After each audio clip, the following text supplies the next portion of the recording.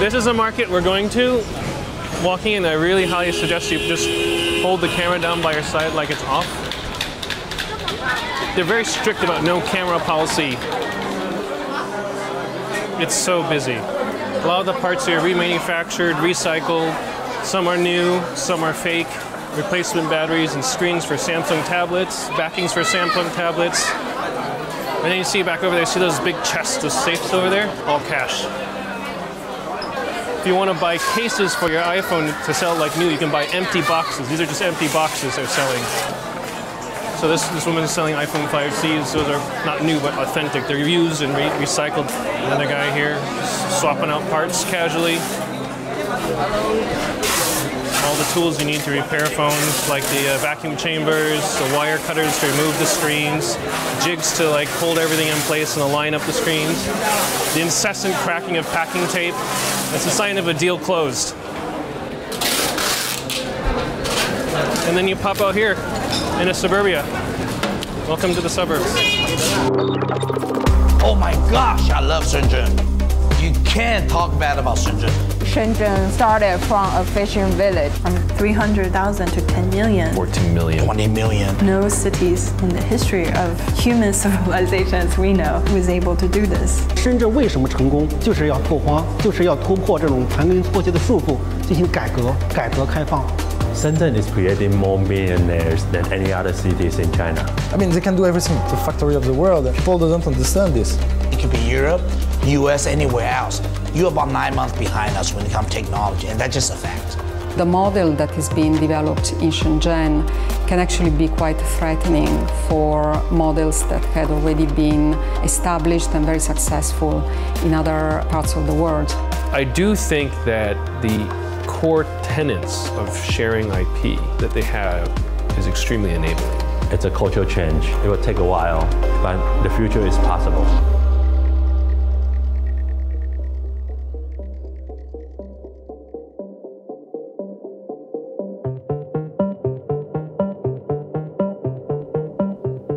It's not that Silicon Valley got divorced from technology. They're very much about technology. They just kept moving up the stack.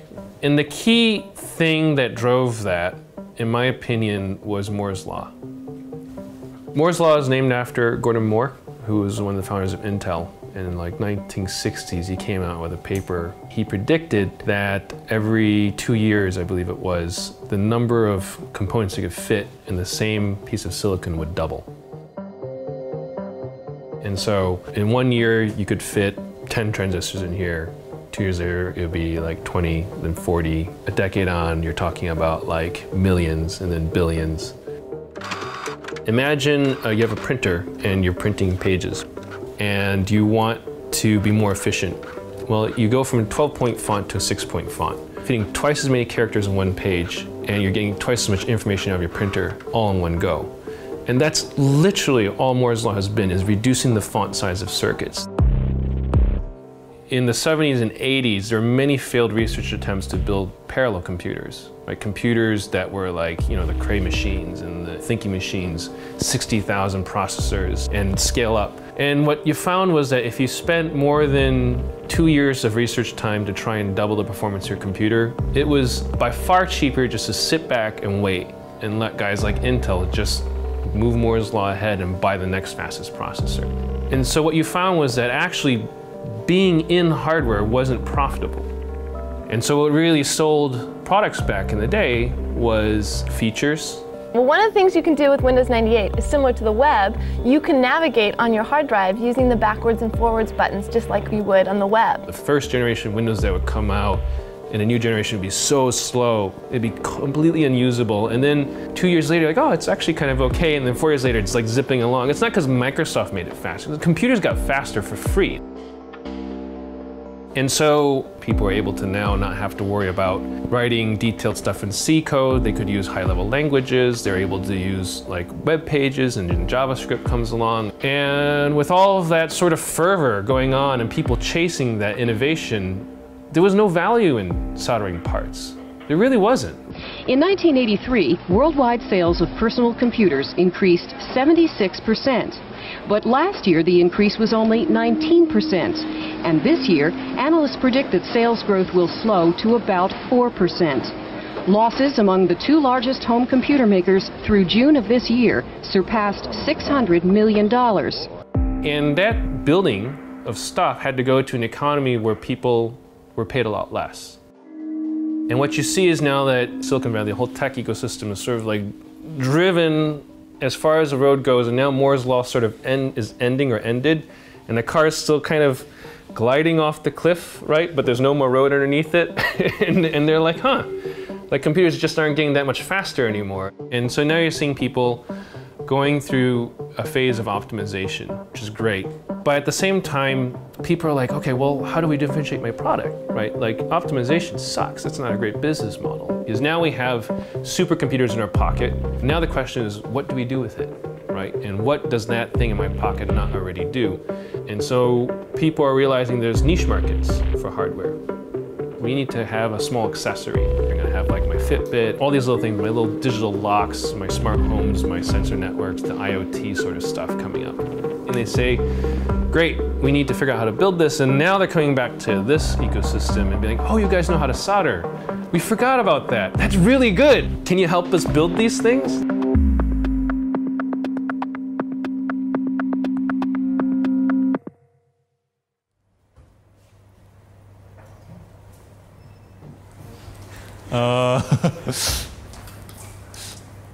What should we say?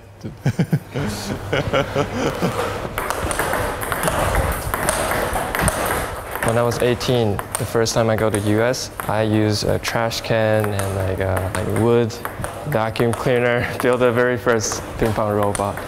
Well, you want a robot that's just like you, but slightly better, so you always feel challenged. I dropped out from university after first year of college, decided to go for this path. And it's really nice to be in HAX because HAX is the best educator and help you grow. HAX is a hardware accelerator, the world's first hardware accelerator. We take teams that come in with a proven technology and a prototype and help them to get ready for market launch. We provide $100,000 US. We help them with electrical engineering, design for manufacture, industrial design, mechanical engineering, their market strategy, how they're going to launch, and for that we take 9% equity in the startups. I'm Thomas, co-founder of Rovenso, and at Rovenso we make big robots. We use a kind of spatial joystick. It's usually used in surgery, these things. It's a force feedback joystick. The market that we target is the one of nuclear decommissioning. And what you can see here is a small version of a robot. And now at HAX we are building the very big version. So you can compare the wheel size, that will be something quite huge. The bigger version of the robot will transport a robotic arm to automate some of the part of the decommissioning work. Shenzhen's, as everybody now knows, the hardware capital of the world, right? So this has been our home ever since the start. The reason we come here and take the teams here is because of the ecosystem around, which helps them to build products really fast, and from initial concept all the way up to final product release into the market. Neura is a headphone company. We're making the world's first tunable headphones. They work out how you hear and provide the perfect music for you. So I can show you here the hearing profiles of my colleague Luke and my hearing profile. What you can see is that there is this difference at certain frequencies between the way that Luke is sensitive to that particular note or sound, the way that I'm sensitive to it. What our headphones do is sonically mold the sound and make sure that what we hear is not too bassy, it's not too trebly, it sounds balanced, it sounds even, and it sounds the way that it was recorded. Anybody who's going through research and development, they're better off doing it here because they can get things made so much quicker and so much cheaper. I mean, you try doing something like that in the UK, it'll take you around a month typically to make something which is specialist from an engineering firm. Here you can do it in a couple of days. Let's say we completely design a new robot. We can get it out pretty much in a week. Even if there's 10 parts, we can send it out or we can do it ourselves. So you get 10 3D printers to print at the same time, and you get all the parts, put it together, and just fire. I've never seen any prototyping like that when we were in States. For some of the standard parts, we can order in the morning, and then we get it in the afternoon or the day after. We can get manufactured parts in a few days. In Switzerland, we were planning to do this robot in 9 months. And here we have the opportunity to make it in 3 months. So it's really a race. If you look back through the years, like obviously Shenzhen became a manufacturing hub very, very quickly. And not that long ago was literally rice paddies. Academic-wise and in popular media, it's usually summarized in one sentence, which is that Shenzhen was a small sleeping fishing village, and then because it was designated as a special economic zone, it became a metropolis overnight. That singular sentence is what I'm trying to demystify through my work. Today, exactly how many people live in Shenzhen is a mystery. The number 10 million is used more as a reference. So from 300,000 to 10 million, this population grows. No cities in the history of human civilization as we know that was able to do this. Prior to 1980s, China was in a very poor economic state. There was a stagnation of industry, there was a planned economy, no one was allowed to own business. It was a very poor country. The leaders in Beijing have been thinking about what can they do to try to lead the country out of poverty.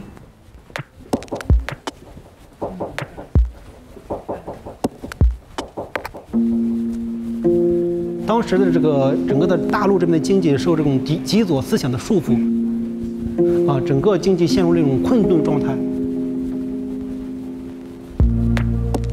这张图呢，就是反映了当时77年的时候，深圳这个地区和香港那边的这个居民收入的一个对比，差了很多，有10倍的差距。这个人民生活越来越差。这个呢，就是很有名的这一句话，就是邓小平在他来调研的时候说呢，这是政策有问题，不是部队能管得了的，所以我们要调整这个政策。 才实行了改革开放。 They set up the 4 special economic zones, each of them next to a already developed economy.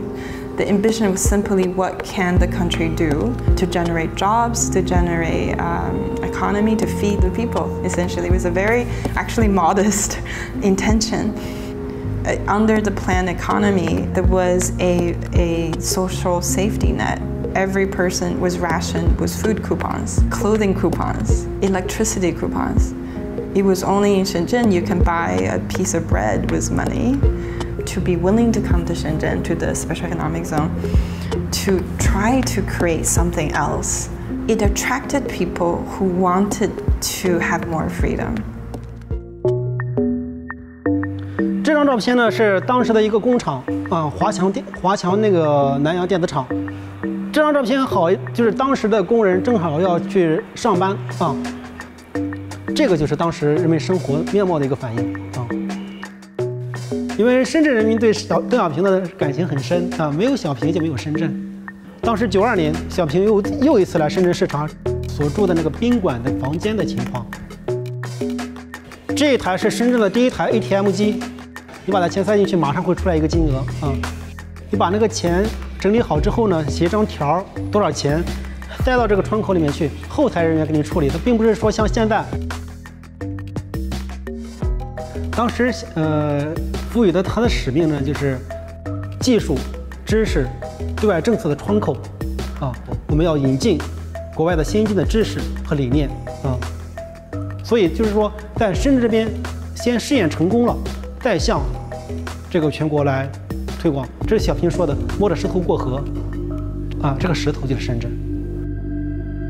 What to me was remarkable about Shenzhen is that even the planners themselves would tell you that the city evolved in a way much bigger and faster than they would have predicted. I think it's overly generalized to think that Shenzhen was nothing, and then with this set up special economic zone, suddenly it became a city. It didn't. There is something else that's not answered simply by top-down planning.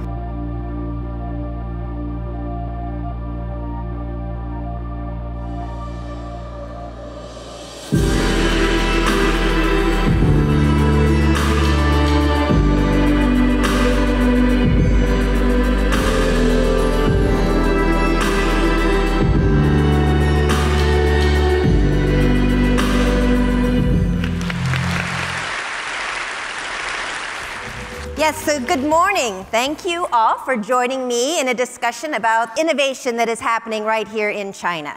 We're investing with you, the developer community.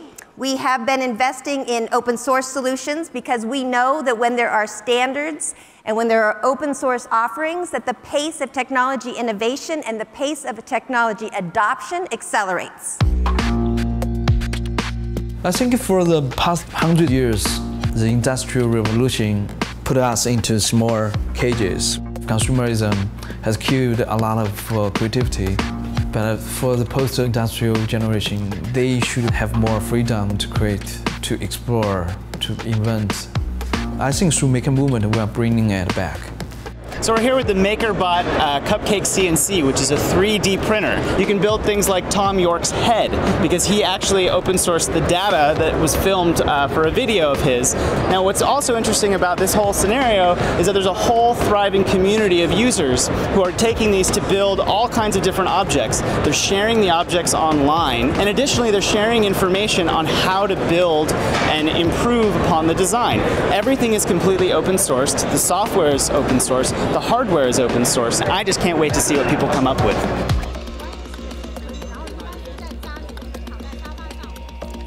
I think the recent emergence of the maker movement pretty much started around 2003, 2004 in the US. Laser cutting and 3D printing is helping people to be able to build stuff and actually build it for fun rather than just having business purpose.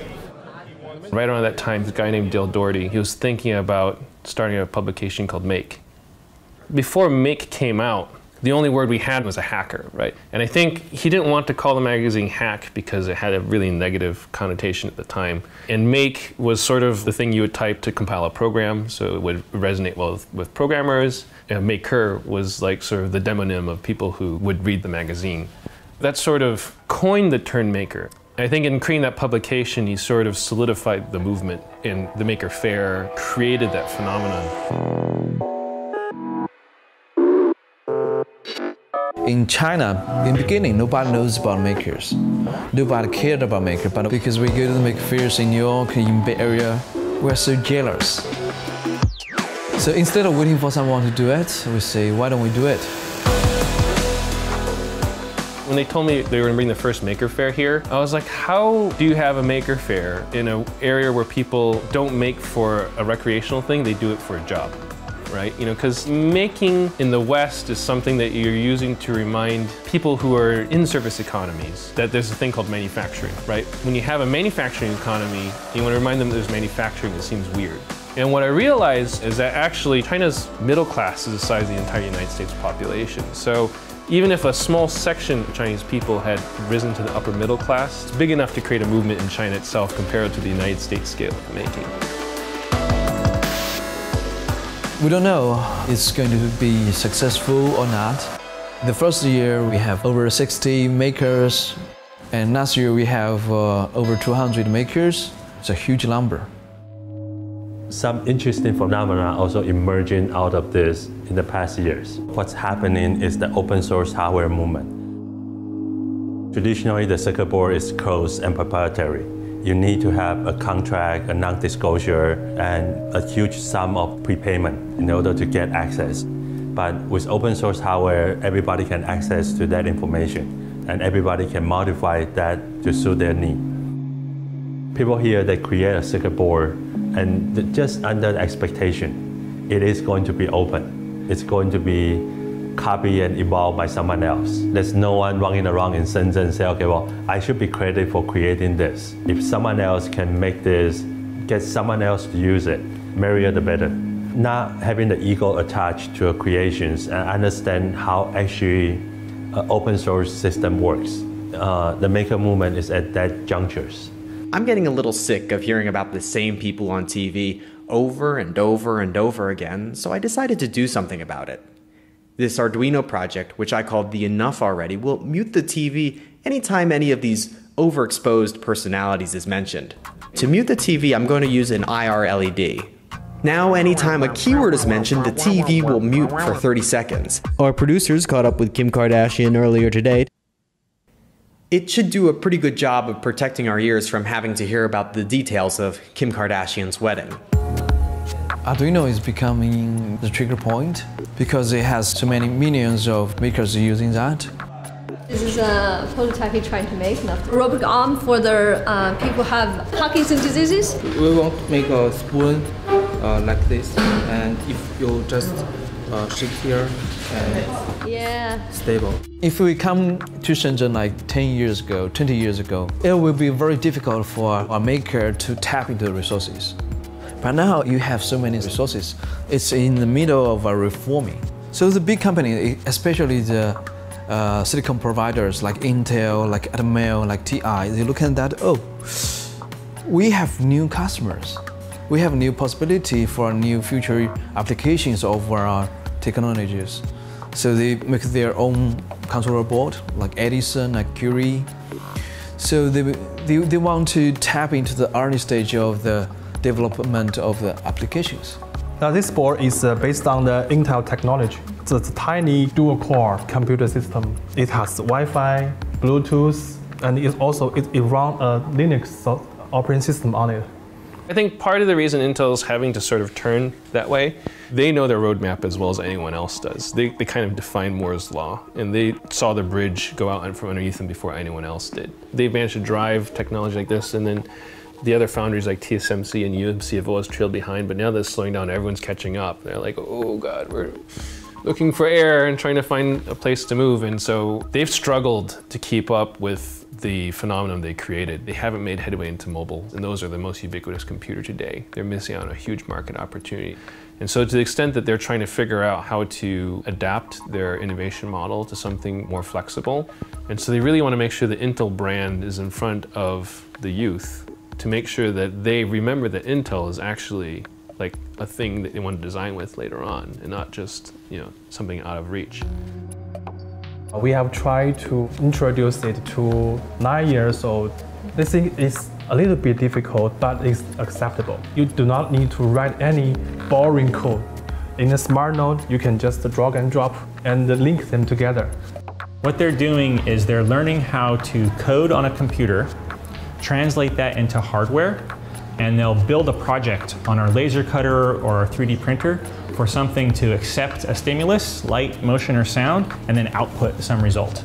Last year, one kid built a key reminder for his mom so that when she left the house, a motion sensor would pick up her movement and say, hey, don't forget the key. And it's kind of funny to hear that an 8-year-old will know whether he wants to be doing mechanical circuits or just a purely software experience. So that's entry level, and then we give them more systematic introductions how to build up the skills. Off you go, you can use the makerspace to create whatever you want. You are genius, you are young inventors. I've seen some great examples of open source hardware being used to actually make a difference and create a better world. The difficulty is monetizing that, because I do believe that business solves a lot of the world's problems, and people need to be able to make money. If you're providing value to the world, which is making the world a better place, then there should be compensation for that. In 2010, I started the first makerspace in China called Shenzhen. I got invited a lot to give a talk about open source hardware. The first question always comes up on people's mind is, well, how do you protect your intellectual property, and how can you make money if you don't protect your intellectual property? I got that question in Shanghai, I got that question in Beijing, I got that question everywhere I go. But when I give the same talk in Shenzhen, the reaction I got is, so what's new about this? We've been making money on this for 20 years.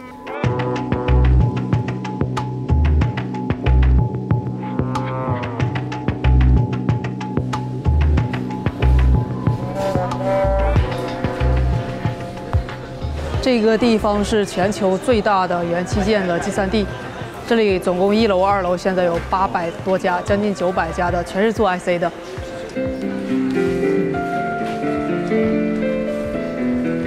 The reason we're here in Huaqiang Bay is literally because of the electronics markets. You know, it's a fantastic resource of all different possible components and different devices which can kind of be Frankenstein together to make prototypes by the teams. It's a source of inspiration. It's a source of discovery of new products that could potentially be taken to the West. Like I see every month a different invention down there. 9 times out of 10 they're probably not going to make it to the West, but some of them do. 这一个是很能代表华强北的创新模式的，就是你既可以用来给手机充电，又可以用来暖手。这一款产品呢，是刚好是我们学校的一个人发明的。它就是这个东西要装在羽毛球托下面，就是你打球的时候，它会给你记录数据，你的力度，还有你的今天挥了多少次拍。 You can get a little bit of a feel here, what's even upstream of what's going to hit the tack in the United States. You see a couple things popping up here or there. A little shop will pop out of nowhere selling these things you hadn't heard of before. Like the hoverboards were here a couple years before they hit the United States, and then you eventually sort of see them hit the States and other countries. 这里就是最具华强北特色的地方，这里都是一个一个的小创业者，但是他们做的东西全是全球最新的，而且出货量很大的东西。 这一个是一个3D 眼镜，3D 手机壳，拿过来之后，这里就是 3D 效果的电影。 There's a number of different ways to sort of look at the market. For an engineer, you're sort of limited at thumbing through catalogs and looking at pictures and very slowly going through specification sheets. For example, if you want to put a switch in a product, you want to know how it feels. You want to kind of know the exact size and the little mountings and the fussy bits. And it can take a long time to find exactly the right part. You come here and they're like stalls with like hundreds of different types, and you can just reach in and just touch them and play with them, and you can like walk stall by stall and see all the different variety. And it's not just a showroom. Once you find the switch you like, you can be like, hi, I'd like to buy 1,000 of them, and then for a very low price, you can just over the counter buy it, carry it off, and go into production. You can fix your phone here. 告诉他们这个是我们的朋友靠得住的，给个实价就行了，150。也是拿手机练嘛，拆解，时间久了就，也不是各个地方嘛，这个已经好多年了。It's got a huge amount of acquired knowledge and skills. There's electrical engineers there who'll solder up 50 PCBs for you in record time. You can go down there and piece together different components to make a new mobile phone. There's nowhere else in the world you can do that. You can get like a chipset that was in a notebook, for example, for less than $15, which can enable computing power inside a new product. That's a fantastic resource for some of the startups. That kind of philosophy has kind of spread out all around China. 他们在里面的，他们都是一个像修手机都是一个圈子，他们相互之间都会认识。可能他某一个人他只会做一个部分的功能，另外一个部分的功能呢，他会交给他的另外一个朋友去做，所以他很快就可以把这个东西做好。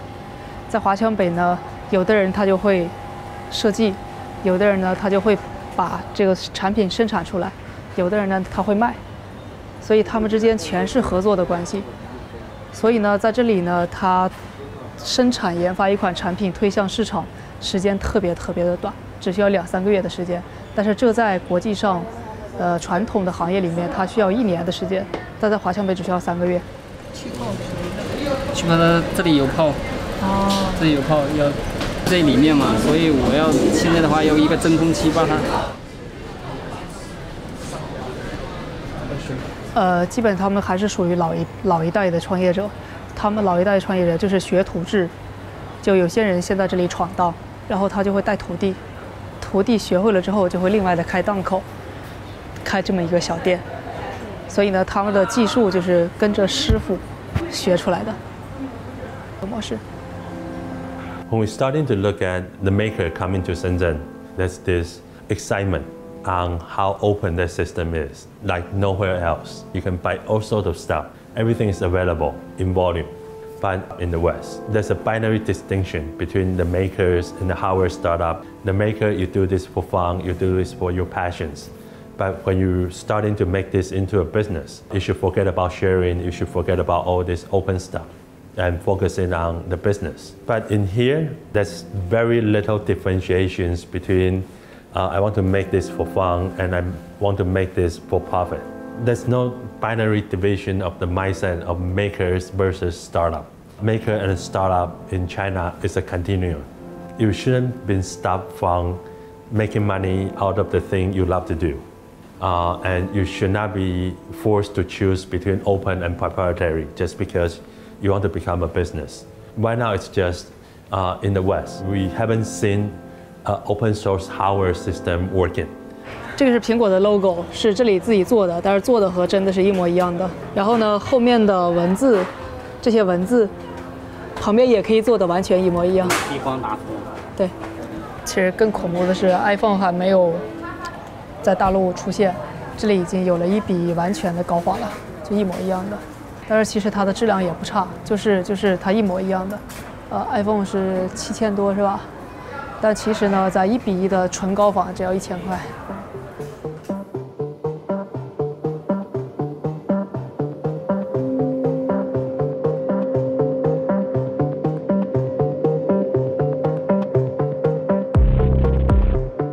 In the West, there's an idea that I can have a company that produces nothing, has a ton of patents, but produces money by suing everyone for rights to those patents. You don't even have inventors, you have lawyers making money off of buying intellectual property and trading it. That's weird, right? It's kind of weird that you produce nothing but make a lot of money. The idea that you can take an idea in a world that's this big and say exactly one person owns the right to it globally, like Apple has the right to the phone with rounded rectangles. They're the only people who can produce that. Really? Like, seriously? This is the world we're going to live in? Like, we just give people monopolies through the IP system for 20 years for stupid ideas because they were first to file. That made sense back in the day when there were fewer people, less innovators, a less connected world. Now we have like this network of people where like we're empowered to do our things and we can almost trade our creativity. And China's ecosystem is this network ecosystem of an idea for an idea. Like let's trade. You know, you realize your place in the ecosystem is I need other people around me. You can't be a dick to like all the other guys around you just because you have the patent monopoly on this thing. Someday you're going to be on the bottom side of the chain and you're going to need other people's help. And so you build networks of collaborations with people by sharing in this open source philosophy.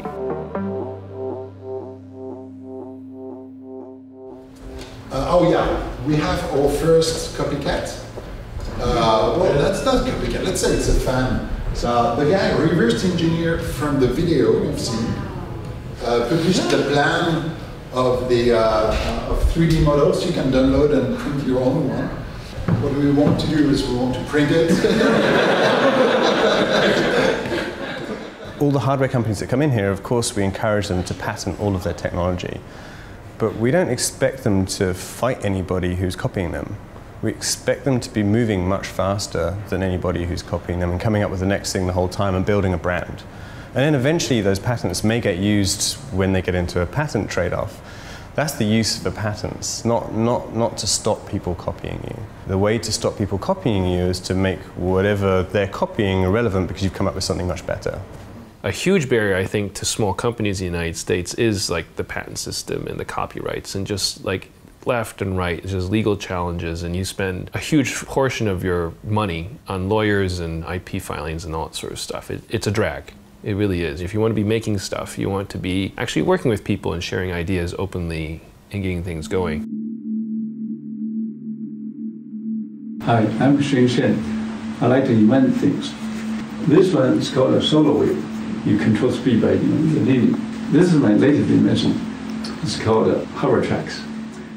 Yeah, the hoverboard story is a very interesting example of somebody in America who came up with the intellectual property and then spent a long time fighting manufacturers who were actually creating something which was similar.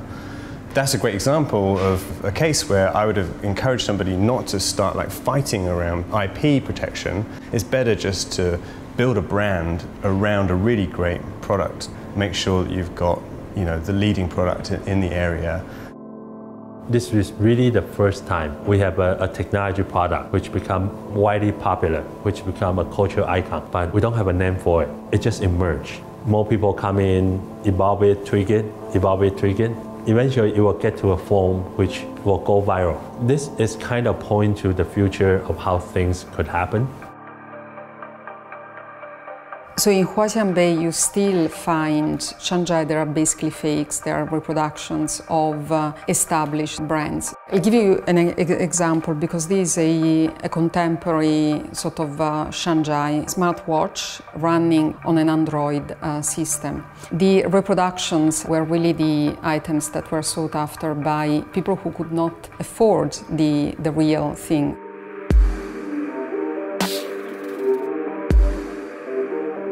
My understanding is that the early Shanzai were people who worked for the bigger corporations here, like Nokia, Motorola, Foxconn, and they were some very smart engineers who got sick of the management and are like, look, I can build a phone cheaper, better, faster than these guys can. I understand why they have all this process. I can make it for half the price if we just cut the fat. And they would quit, talk to their friends, who they knew were all these upstream suppliers, and they would get together parts and they would build, what were effectively, copycat phones. The key innovations, they're able to do it at much, much lower cost. Just, learning how to walk before they could run, essentially. The most similar things to the ideas of Sanjai in the West is the idea of Robin Hood. They try to empower the poor with the latest advancement in technology. Sanjai and the maker movement and the startups, they are very alike. They are very much share the same spirit. Even though they are not from big companies, they feel powerful. When they talk about people who left the factories and copied a phone, well, that was kind of like the open source stuff that wasn't open source. They just sort of like, oh, the schematics are on the desk. I will conveniently help myself to them, make a photocopy, and then leave the factory with them, right? Was that stealing or was that open source, right? In the West, it's called theft, right? Out here, it's called sharing. This one of the devices that was a haul from the market. And you can see it has a number of markings on it. This one was the higher grade version. It was 70, 80 bucks US. But when you power it on, you see that it's running a very well-skinned flavor of Android. Iconography is actually pretty good. And then the great thing is this one sports 2 SIM cards, a replaceable memory card, and a replaceable battery, and it comes with 2 batteries, which is actually a feature that many local people really want to have. They're unhappy about A, having no memory card slot, and B, having not a replaceable battery. The companies were able to access very easily the 2 basic components that you need to make a phone. One is the Gumban, which is basically a printed circuit board, and the other one is the Gummo, which is basically the shell. So there were companies specializing in making Gumban and Gummo that had slots for those printed circuit boards that were very easily accessible by companies. People from the West who are used to sort of month-long development cycles, I'm like, how did I do this? This is amazing. Like, this capability came out of nowhere overnight, but actually it's been honed over like a decade or 2 out of those roots of people, coming out of the big factories and figuring this all out themselves. Shanghai is something that is still going on now, but it is a very small percentage of what is produced in the market. There is a very strong emerging middle class in China that has the purchase power to afford original items that may be more expensive than the reproductions.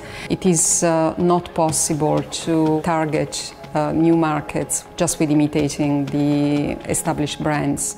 There is a limit to what can be achieved in that sense. Once they kind of got in a position where they could now build a copy of a phone pretty well, they can now start innovating. They'll take like an Android phone and an iPhone and mash them together and come up with this weird thing that is pretty cool and is different in some way.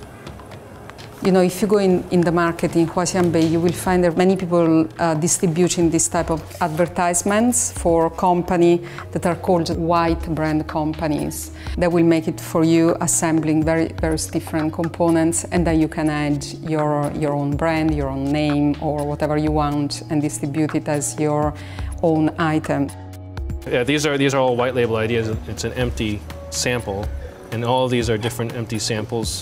So they can go ahead and build it for you on the spot and then order, I don't know, however many you want. And later on, you can actually ask them to go ahead and put your graphic on the print, for example, or maybe, these logos over here. In the West, our kind of philosophy is, we come up with something really fantastically new that nobody's done before, become the market leader, and we're really successful. The Chinese mentality is slightly different. They look at something that's already on the market and then they create a much better version of it much quicker. It's not copying, it's evolution of product which becomes much better than what was out there before. We grabbed another one on the market there. Looks like a smartwatch, but you'll notice that it only has a single button and the graphics are made for children. So this is a phone plus GPS module that you can use to sort of report a kid's location. If the kid is in trouble, they can dial their parents. You can see it has like SOS call features. I would bet that probably 80 to 90% of the design material in here is borrowed from other vendors who used these previously in other smartwatch designs. But people are sharing the IP. The guy who probably shared the IP to them was someone who could sell them chips or motherboards or circuit boards. And so there was some factory backing up that sharing process. They want people to use these things. And that lets these guys try. Like there's many models of this. In fact, when we were buying this, the woman next to us was asking for these and then left it on the table. She said, this one's too thick. Let's go find one that's thinner than this one over here. They'll probably have less features or less battery life or whatever it is, but the market here can build these different variants and service it because of the phenomenal ecosystem.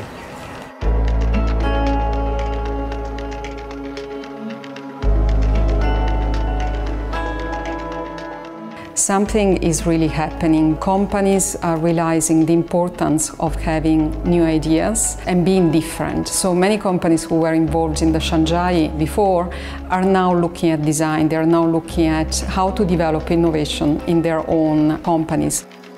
The model that is being developed in Shenzhen can actually be quite threatening in other parts of the world.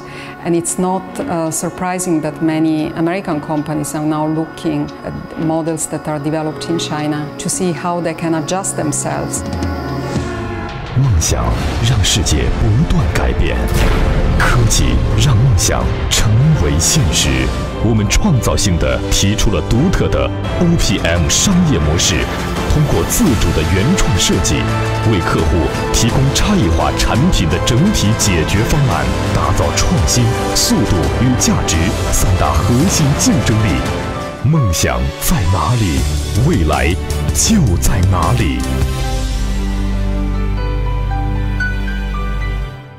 那么 OPM 就是原创产品策划设计一站式的一个提供商。相对于传统的 OEM、ODM， 我们有什么优势呢？首先，我们有一个产品的产权，像这面展示台上展示的笔记本电脑、平板电脑，就是我们运用 OPM 这种商业模式打造出来的。So those are some of the products that we make. This is President Obama wearing my headphone with my business partner Mitch Richmond. These people has been here, Akon, What I Am. The Justice picture, my partner Venus Brown. This year is signed by Venus Brown, What I Am.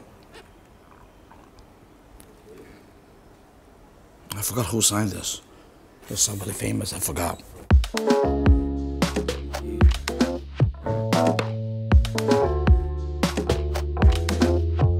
This is my office.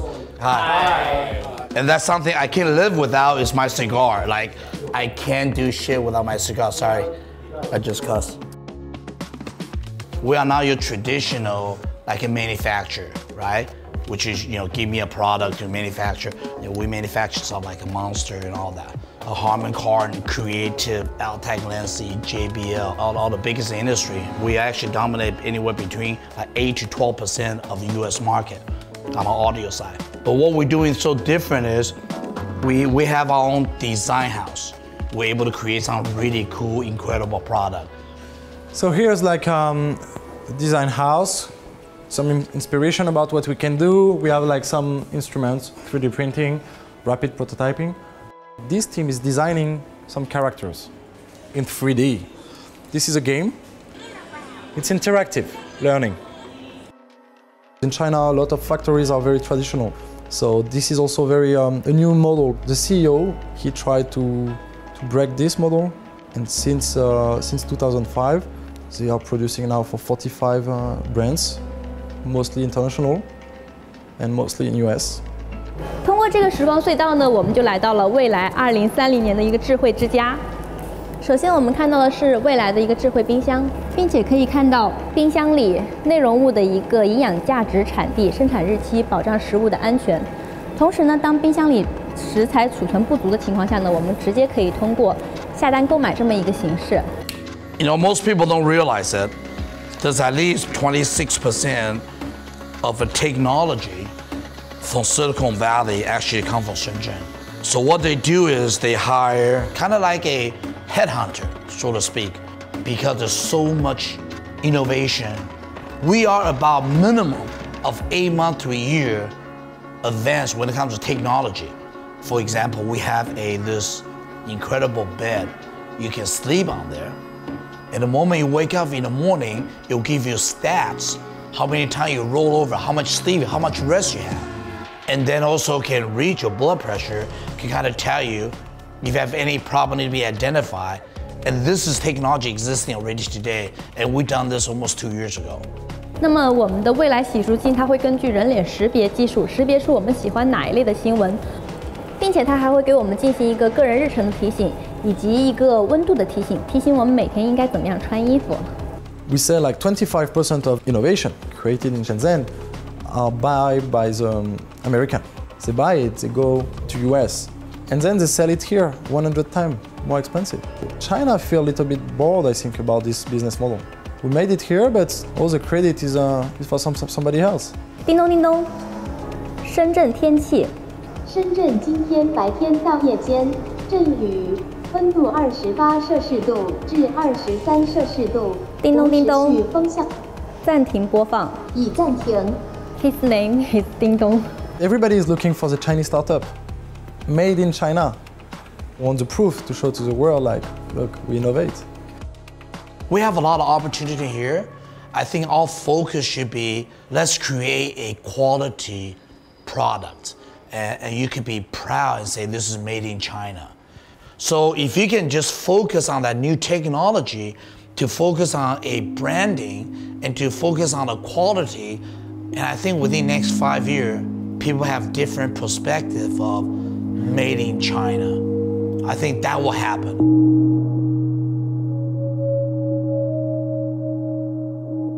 送人玫瑰手有余香，这是深圳义工联的一个口号，就是深圳啊，这个做义工啊，这个有时间了做义工啊，有事儿了找义工啊，成功就是要拓荒，就是要突破这种盘根错节的束缚，进行改革开放。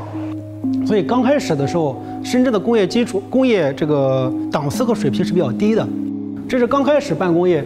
经过了20多年的发展呢，深圳逐渐的面临了这种土地、资源、人口和环境方面的这个叫前有追兵啊，这个前有标兵后有追兵啊这种形式，深圳被抛弃了。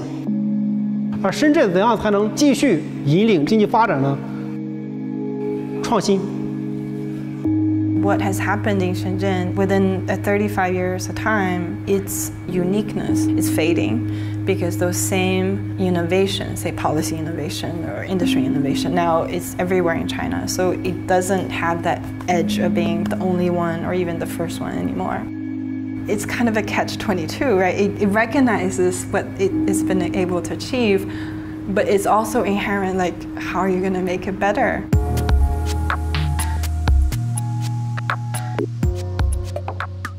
People who come to Shenzhen get older, and as the experience grows, they start to develop something new rather than manufacturing. They become engineers, they become brands. Meanwhile, the government is pushing out manufacturing to the outer of Shenzhen.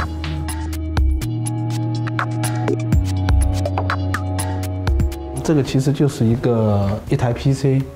然后的话，直接的话，通过它接上显示器或者接上电视机，然后你的电视机、显示器就变成一台电脑了。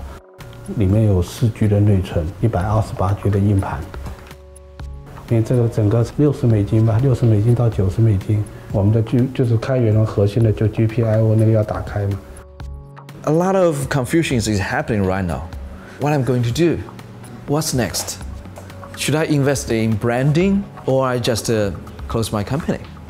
I think it's a perfect moment for innovations because I can attract at least a portion of them, to put the resources to innovate something new. 他自己有研发，有整个的打造成那个叫做精品，他就不再是做山寨，他去做自己的研发，做自己各种自己的品牌。但是现在我们在知识产权这个意识形态上已经非常的强烈。人家抄袭了我，然后他在 AliExpress、在eBay、在亚马逊上卖，我就可以很快的投诉他，他很快就要下架。这个世界我觉得应该是一个开源的世界，特斯拉。 包括说 Facebook、亚马逊，他们把人工智能都是开源的，在安卓的那些都是开源的。任何一种竞争都是基于一种更高级的商业模式的竞争，这是苹果的一种商业逻辑。我真的不喜欢苹果。I've seen a change in the way that innovation in China happens. There's a fantastic number of Chinese startups that are doing really good products. Chinese startups are getting better, because they want to learn from Europe. If you go to a conference with innovation speakers from France or from Germany or from England or whatever, most of the people will be Chinese in the room. They want to learn. 我从小的话，我从最基层做起，就尤其是这样深圳的这些做山寨的群体。以前的话，中国打压山寨，政府打压山寨，然后国外的人看不起山寨，那是很多年以前。如今，我觉得创客跟山寨原理是一样的。 其实山寨不是说一个仿制，山寨是一种精神，山寨是一种精神，草根崛起的奋斗精神。在我看来，我认为是在中国最有创造力、最有潜力。 In the past 20 years, everybody who wants to make it a Silicon Valley has to go through this very tight and small selection process by a small group of people who are the venture capitalists. Young white males between 20 to 30, controlling how technology will be developed, how technology will be applied, and how technology will be available to the general public. That is the very definition of control economy. They're ready to have like these massive settlement fights and epic legal battles that go all the way to the Supreme Court and stuff like that. If everyone were like, you know, actually we all do a good job, let's just work and try to figure out how to innovate. But it's a matter of getting critical mass of people to buy into it. Without a big brand dictating what kind of feature we can have, the Sanzai system is catering to everybody's need. It's not a small group of people who determine what gets developed, when, and how. Right now, we are still at the very early stage of this open source hardware movement. If we trace back to the late 90s, the open source software just got started. I mean, Bill Gates was speaking publicly about how open source is communism and it will destroy the software industry. And hey, today Microsoft is one of the most supporters of open source and even opened up the entire Windows 10. If the history of open source software is used as a benchmark, we are pretty much 5 years away from this being discussed in mainstream. It's a mindset change, but the future is possible. They talk about, you know, China's authoritarian, there's strong rules and all this sorts of stuff. People here have developed a way to coexist with the rule of law and the way life needs to run.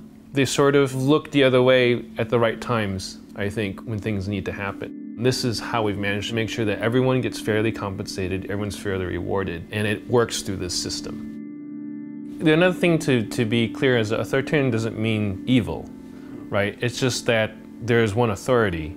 I mean, the Communist Party knows as well as anyone else that they have to keep the people happy. They're not just going to like kick people around because they want to and they want to be trivial and small about it. So they try really hard to put economic policy in place that brings prosperity. One of the things that the government has said is we need a service economy that's tech-oriented and we need to get more young people interested in this, the maker movement.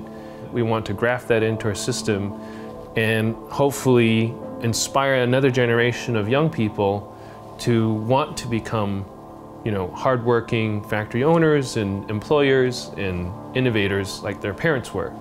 And now there's even like little maker spaces in cafes and innovation labs like popping up left and right. 这个呢，就是通过这个输入，这个输入什么意思呢？你把它遮了光之后，它这里就会带动这里，这里呢是一个录音的按键，就是你可以按着这里，比如说欢迎大家来创发咖啡，欢迎大家来创发咖啡。因为创发咖啡是我们在去年9月份，是由深圳大学和赛格集团之后联合帮助我们去成立的。之后呢，那我们开业的那天的照片是在，因为在2015年那个李克强总理提出了一个概念，叫做全民创业万众创新。那去年呢，政府在扶持创客项目这一块就投入了据说9.3个亿。如果深圳和国外比的话，第一，政府大力支撑，这是可能是目前只有中国政府能做得到了。On one hand, it's great that the national government have seen this emergence of new media, new technology, and I think it's genuine to want to support it. However, I don't think there's a very good track record so far of governmental involvement in these more bottom-up activities. We take, for example, art districts, something that was emerging out of China 10, 20 years ago that really caught the imagination of artist colonies, galleries. But as soon as the government started to support it, the inevitable process of gentrification happened. Rent went up, more notable galleries moved in, so the artists who really were trying to experiment had to move out. So I have a concern along similar lines for these tech sectors. The government, in trying to support it, inevitably will formalize it. It's interesting to sort of see the city evolve. And so there's a sort of wave of money and gentrification. You can sort of rolling from the, from the east to the west and from the south to the north. The pace at which they do it is just crazy. You can walk from one end of the city to the other, and by the time you walk back to the other side, enough of the city will change that you won't recognize it. It's just tearing itself down and rebuilding itself as you walk through it. There's a region over there that was all these little electronic shops. They just leveled it, put up a luxury mall, and put a high-rise on top of it, and you wouldn't recognize it. I mean, we have more high-rise here than anywhere in the world. I mean, honestly, if you walk around Shenzhen right now, we have over 278 buildings being built, up to 74. I travel all over the world. And when you look at everyone else, like, hey, we are the fastest growing, society right now, industry today, and that's just a fact. In China, there is a general lack of awareness of the negative ramifications of gentrification. Just as, in the 60s, no one in New York thought that was a bad thing. The reason why the city has embraced this notion of new technology is trying to reinvent itself. My concern is that in this reinvention, it wants to very quickly rid of its even immediate past. A city that really struggled, really was dependent on a lot of things the government couldn't provide. Things happened by chance, accidentally. A lot of it was bottom up. In fact, there was not one fishing village, there were 2,000.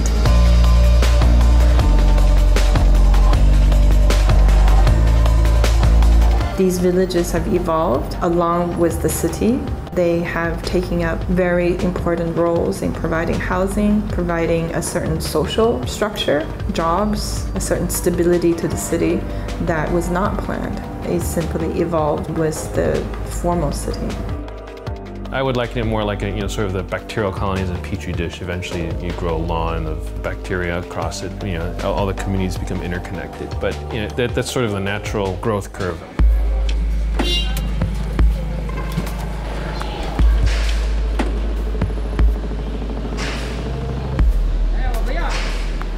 We are in Baishizhou, which is one of the more than 300 urban villages in Shenzhen.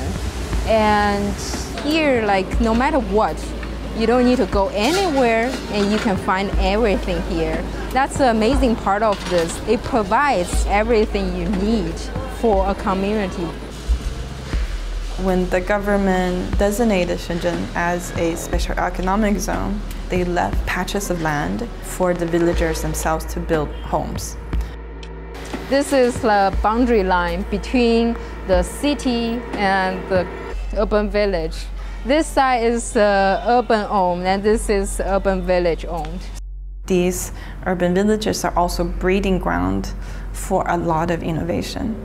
You can change the structure, you can change the facade, you can spill your workshop into the alleyways. The whole neighborhood was built in this kind of bottom-up way.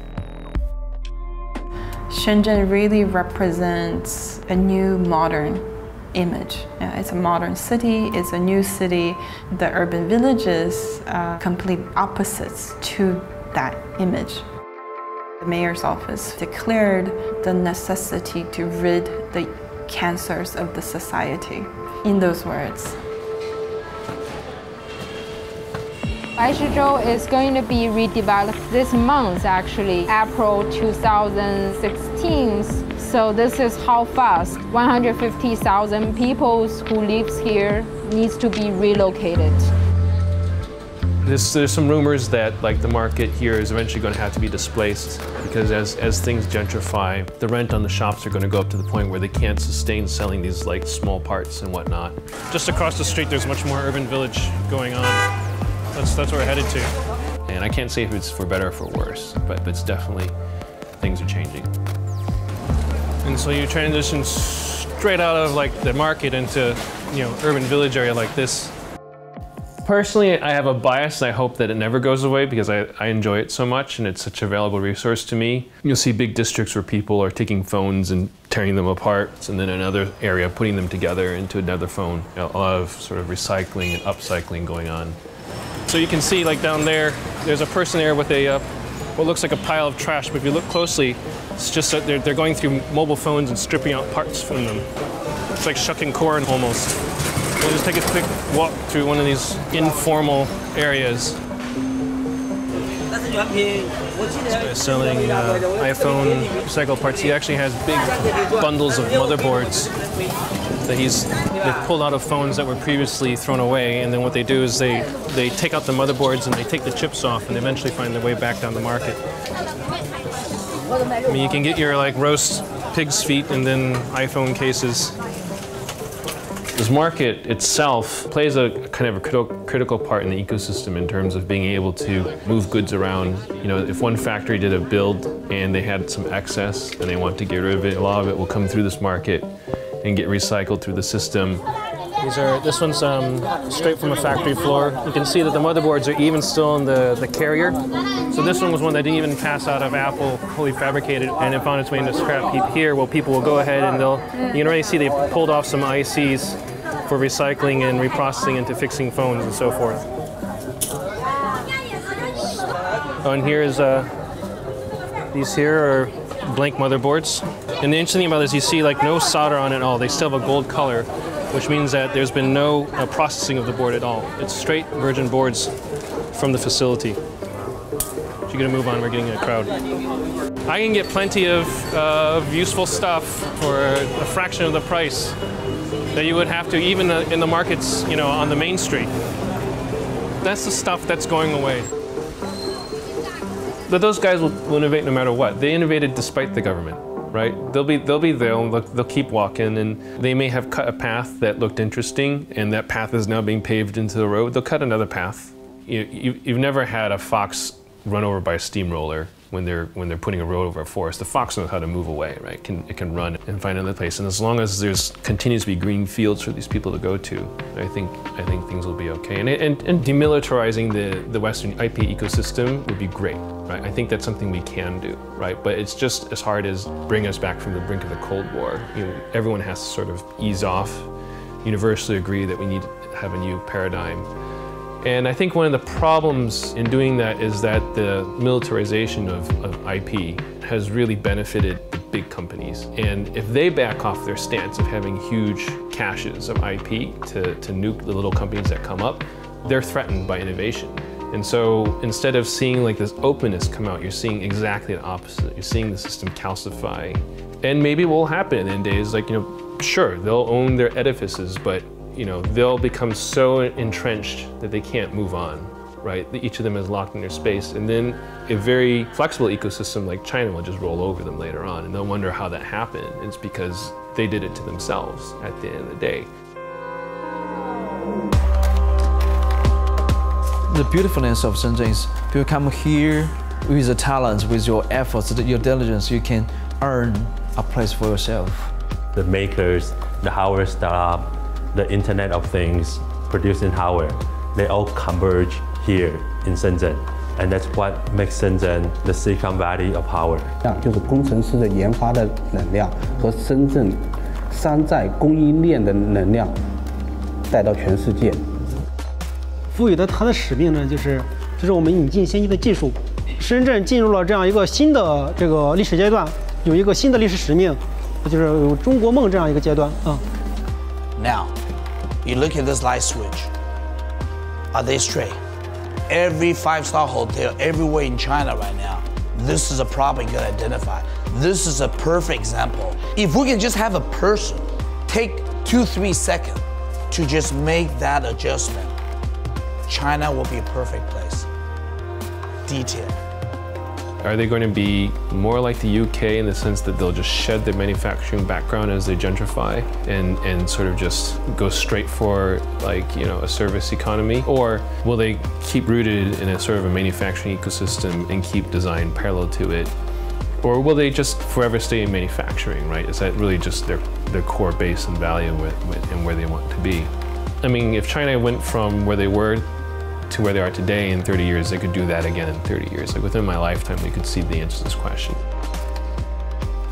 It'll be interesting to see where that answer ends up.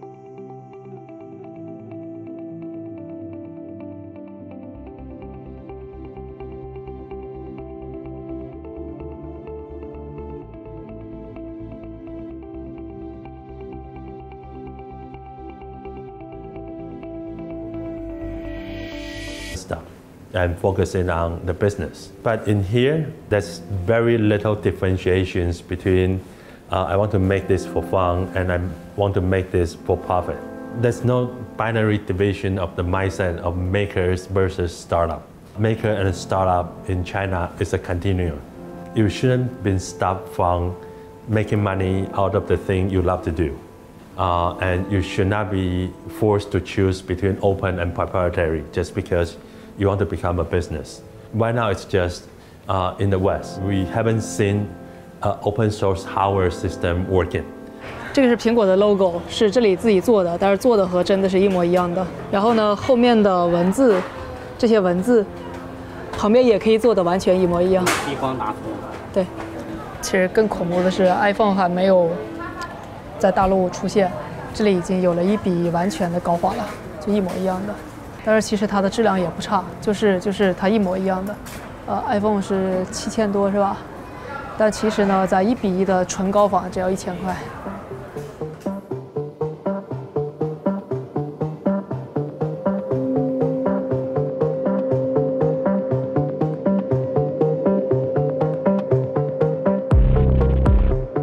In the West, there's an idea that I can have a company that produces nothing, has a ton of patents, but produces money by suing everyone for rights to those patents. You don't even have inventors, you have lawyers making money off of buying intellectual property and trading it. That's weird, right? It's kind of weird that you produce nothing but make a lot of money.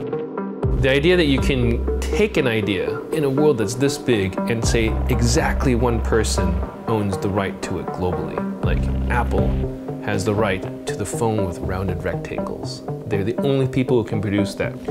Really? Like, seriously? This is the world we're going to live in. Like, we just give people monopolies through the IP system for 20 years for stupid ideas because they were first to file. That made sense back in the day when there were fewer people, less innovators, a less connected world.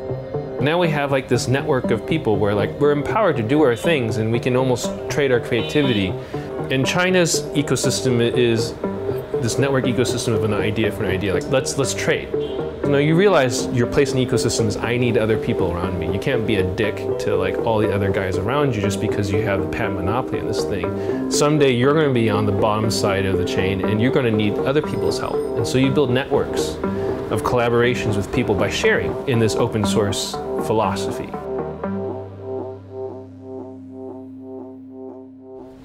Oh yeah, we have our first copycat. Well, that's not copycat, let's say it's a fan. The guy reverse engineered from the video.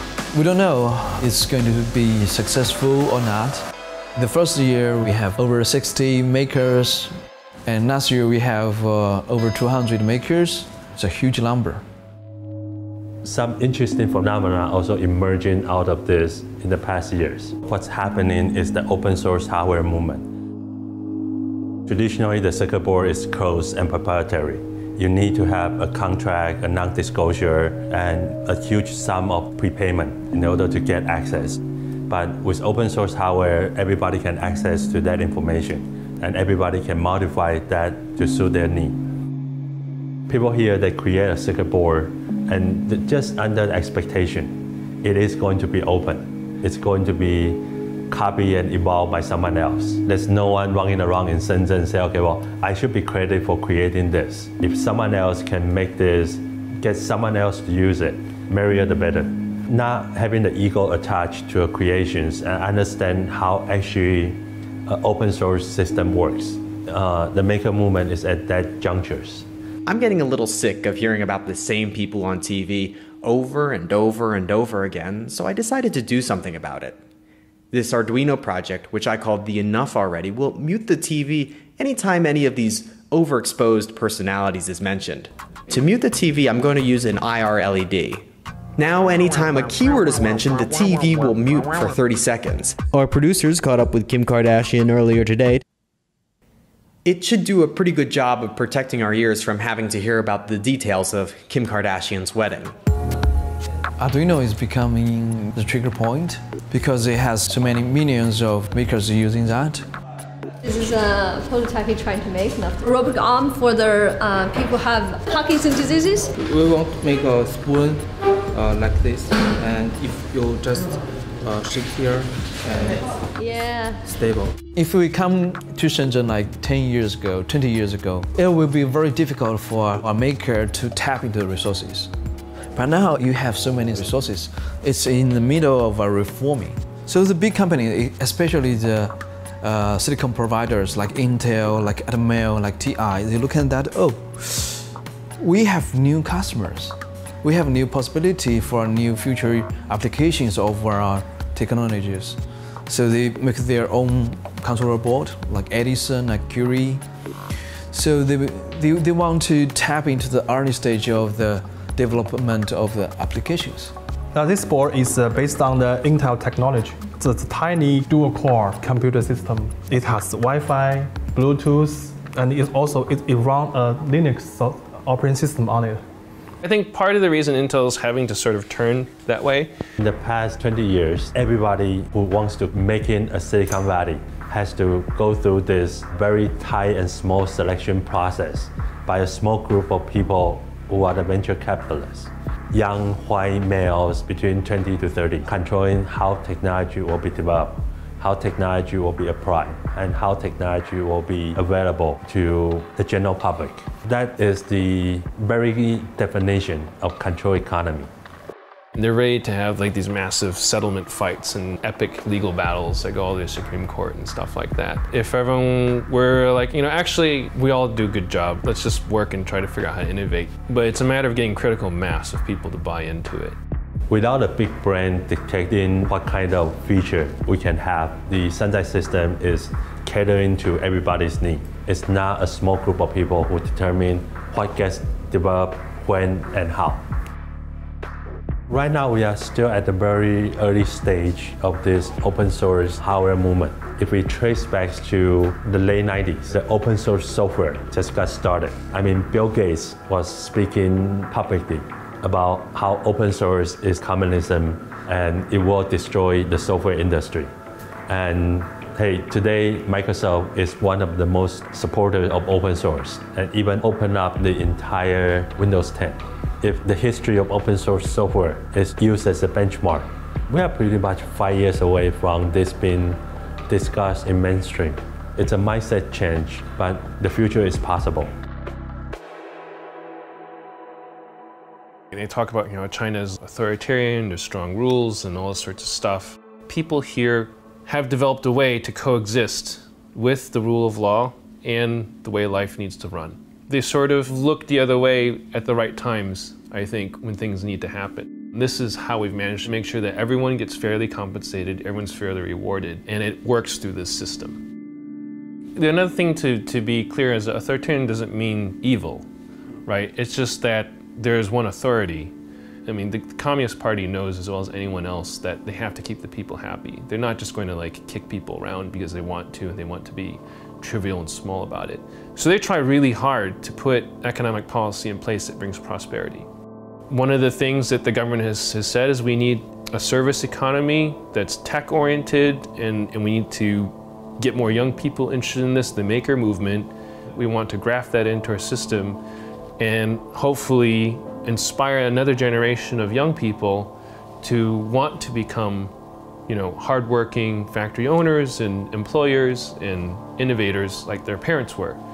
And now there's even little maker spaces in cafes and innovation labs popping up left and right. Change, but the future is possible. They talk about, China's authoritarian, there's strong rules and all this sorts of stuff. People here have developed a way to coexist with the rule of law and the way life needs to run. They sort of look the other way at the right times, I think, when things need to happen. This is how we've managed to make sure that everyone gets fairly compensated, everyone's fairly rewarded, and it works through this system. Another thing to be clear is that authoritarian doesn't mean evil, right? It's just that there's one authority. I mean, the Communist Party knows as well as anyone else that they have to keep the people happy. They're not just going to kick people around because they want to and they want to be trivial and small about it. So they try really hard to put economic policy in place that brings prosperity. One of the things that the government has said is we need a service economy that's tech-oriented and we need to get more young people interested in this, the maker movement. We want to graft that into our system and hopefully inspire another generation of young people to want to become, hardworking factory owners and employers and innovators like their parents were. And now there's even little maker spaces in cafes and innovation labs popping up left and right.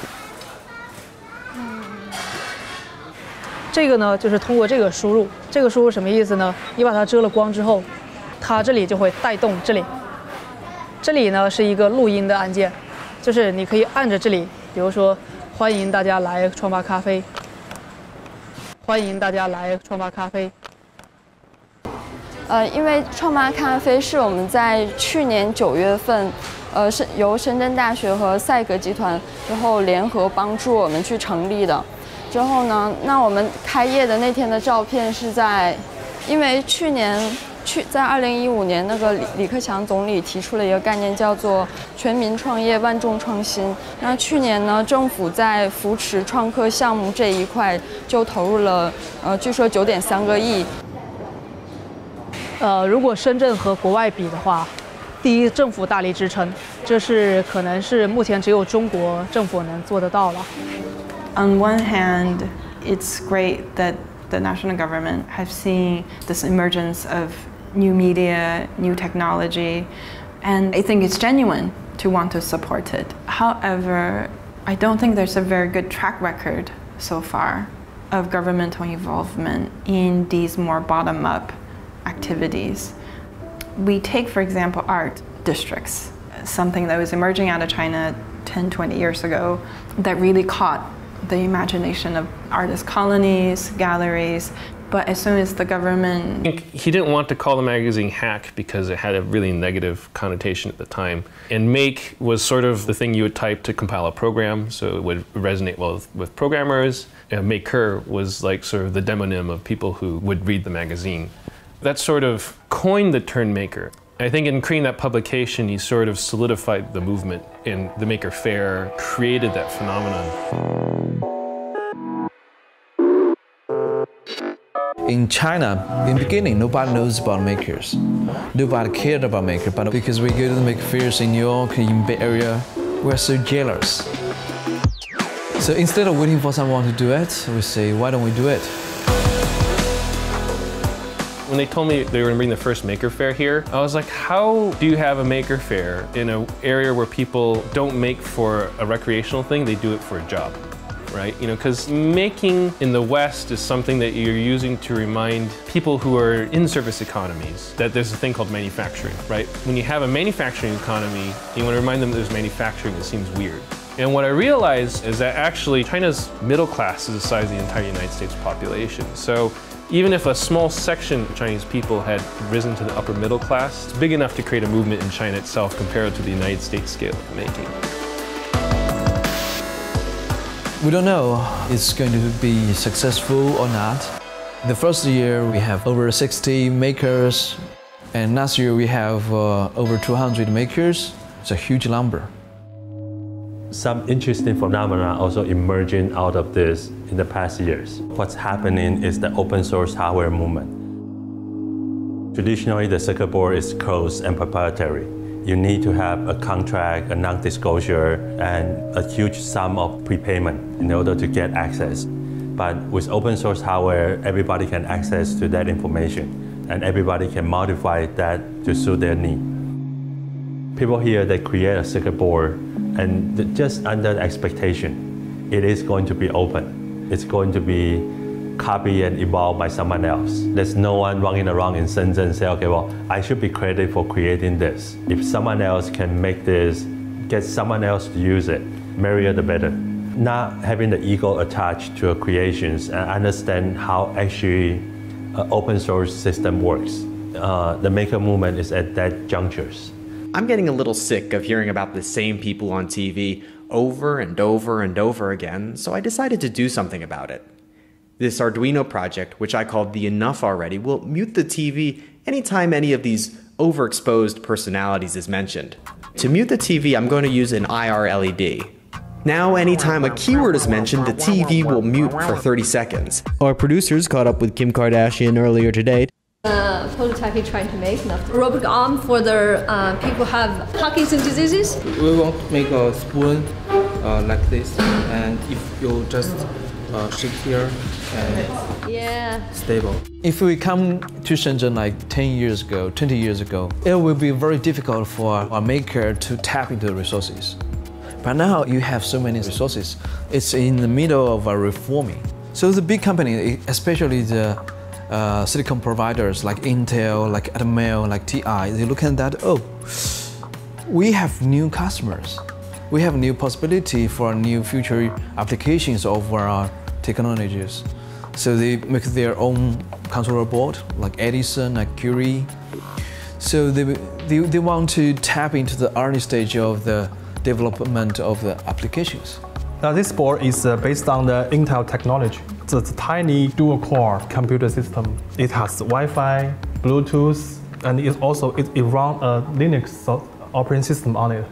I think part of the reason Intel's having to sort of turn that way, they know their roadmap as well as anyone else does. They kind of define Moore's law, and they saw the bridge go out from underneath them before anyone else did. They managed to drive technology like this, and then the other foundries like TSMC and UMC have always trailed behind, but now they're slowing down, everyone's catching up. They're like, oh God, we're looking for air and trying to find a place to move. And so they've struggled to keep up with the phenomenon they created. They haven't made headway into mobile, and those are the most ubiquitous computer today. They're missing out on a huge market opportunity.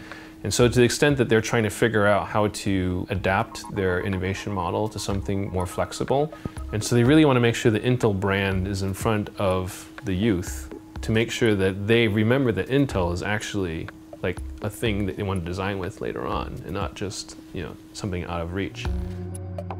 We have tried to introduce it to 9 years old.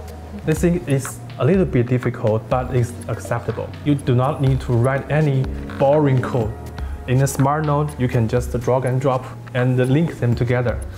What they're doing is they're learning how to code on a computer, translate that into hardware, and they'll build a project on our laser cutter or our 3D printer for something to accept a stimulus, light, motion, or sound, and then output some result.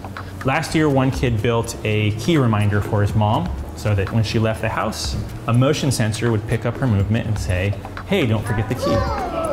And it's kind of funny to hear that an 8-year-old will know whether he wants to be doing mechanical circuits or just a purely software experience. So that's entry level, and then we give them more systematic introduction to how to build up the skills. Off you go, you can use the makerspace to create whatever you want. You are genius, you are young innovative. Sharing IP that they have is extremely enabling. It's a cultural change. It will take a while, but the future is possible.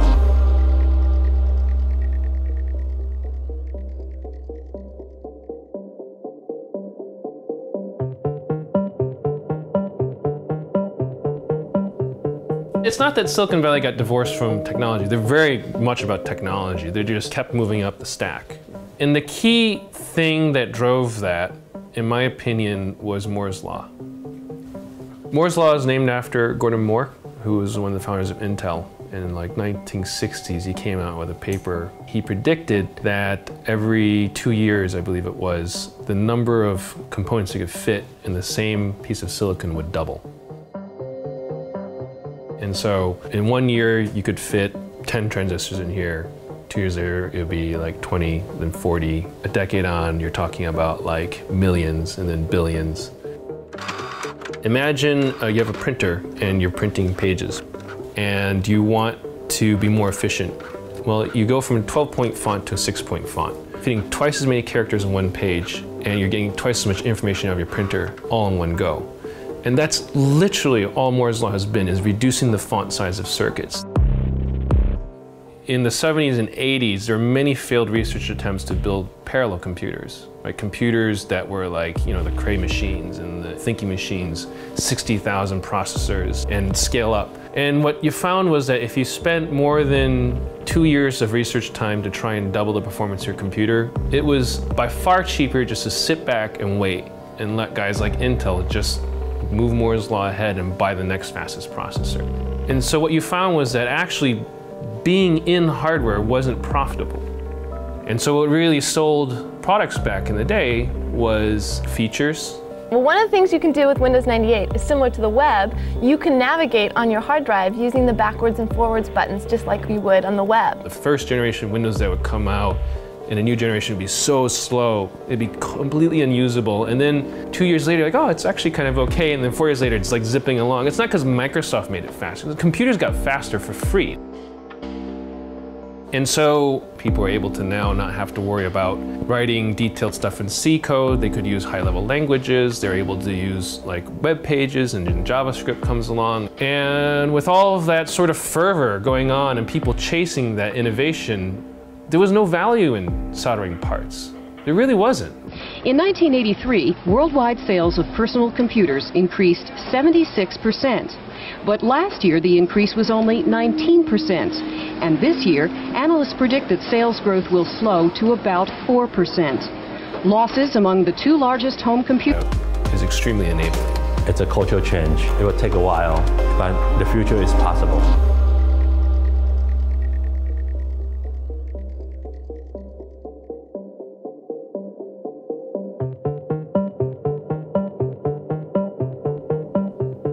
It's not that Silicon Valley got divorced from technology. They're very much about technology. They just kept moving up the stack.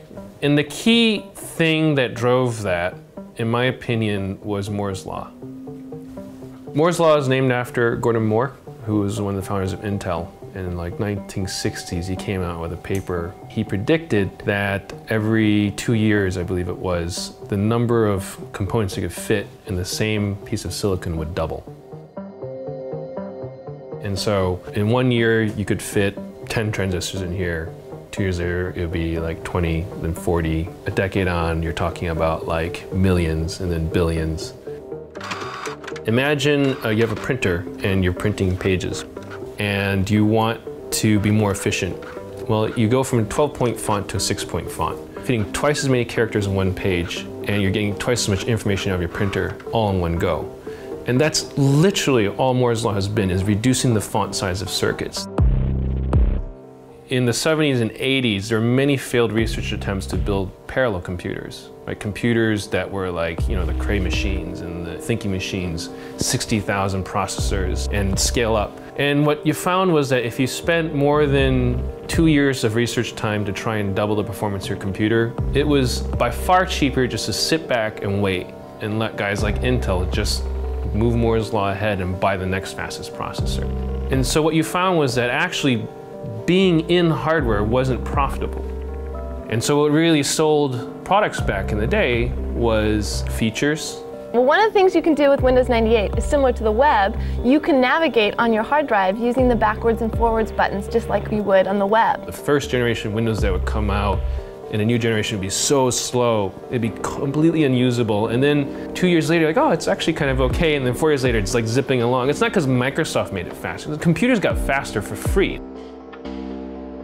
And so people are able to now not have to worry about writing detailed stuff in C code. They could use high-level languages. They're able to use like web pages, and then JavaScript comes along. And with all of that sort of fervor going on and people chasing that innovation, there was no value in soldering parts.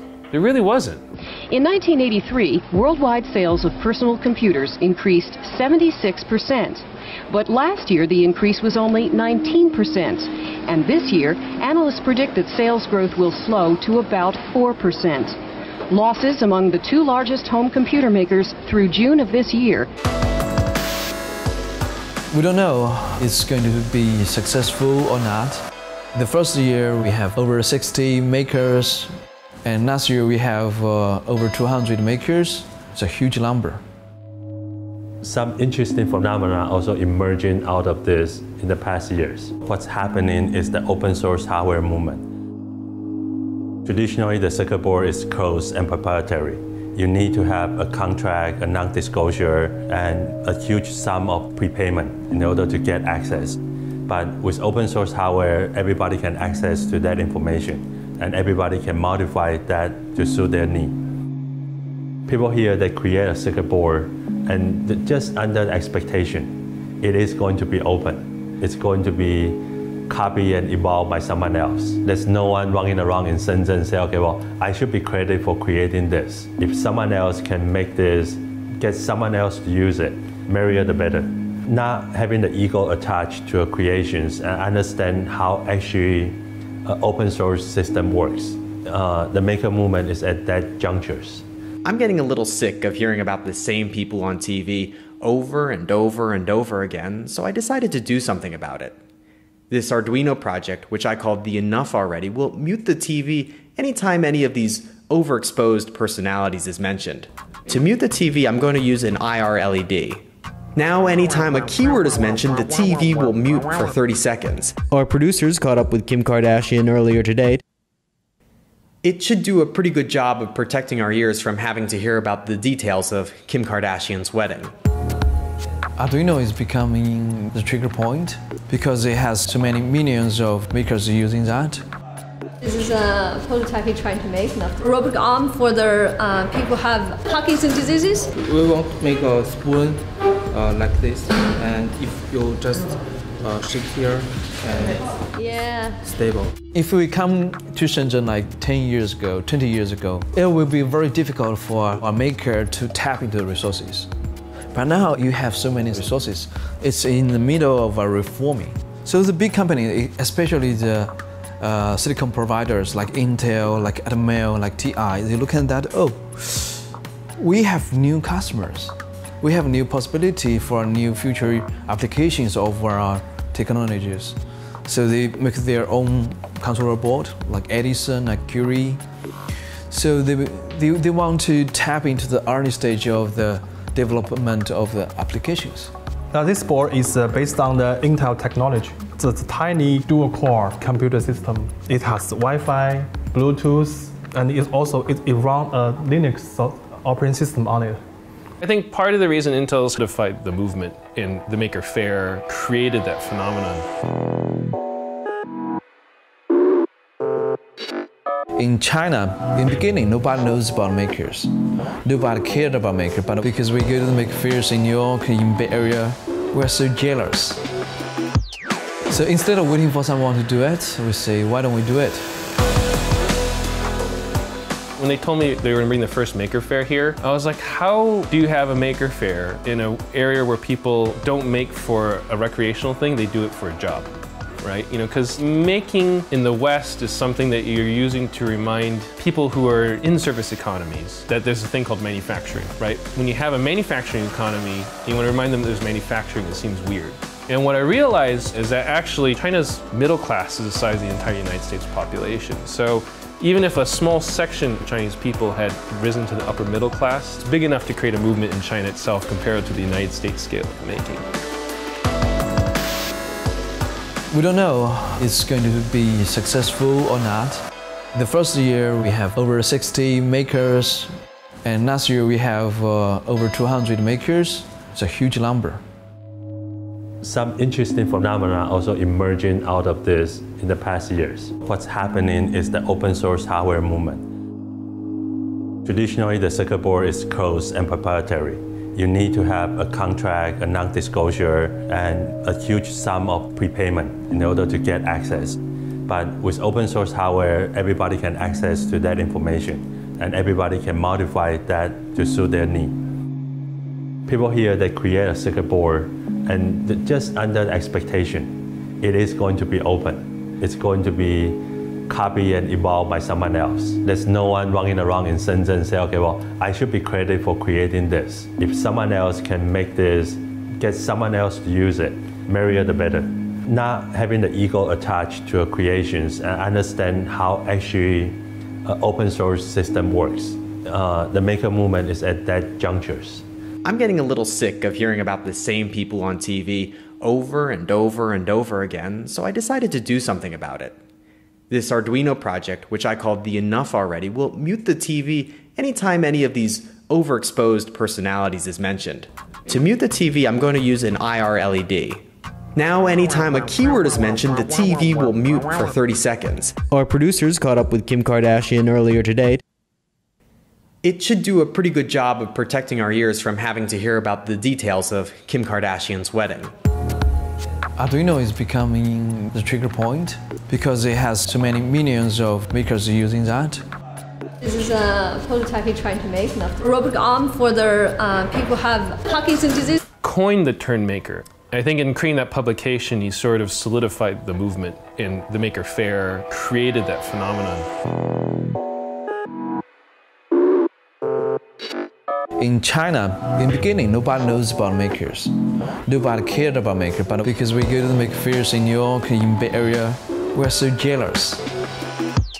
So instead of waiting for someone to do it, we say, why don't we do it? When they told me they were going to bring the first Maker Faire here, I was like, how do you have a Maker Faire in an area where people don't make for a recreational thing, they do it for a job? Right? You know, because making in the West is something that you're using to remind people who are in service economies that there's a thing called manufacturing, right? When you have a manufacturing economy, you want to remind them that there's manufacturing, it seems weird.